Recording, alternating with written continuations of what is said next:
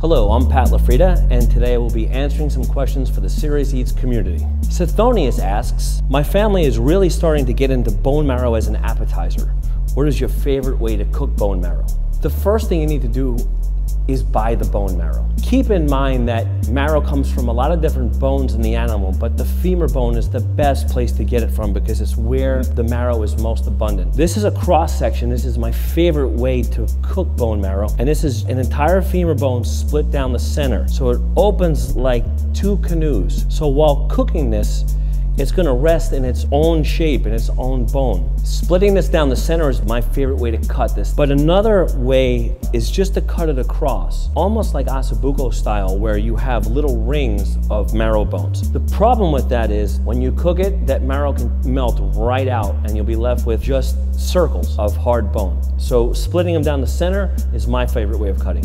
My favorite way to prepare bone marrow is something that I ate back at Butter years back from Alex Guarnacelli. What she did was remove the marrow from the shell. You take that marrow and you start to whisk it and fold into it some garlic and fresh parsley and even amounts of toasted breadcrumbs and bone marrow. And then fill that mixture back into the bone itself, roast it, and then toast it in the broiler at a very high heat. If you wanted to keep it simple, another very easy way to prepare this is just to roast this.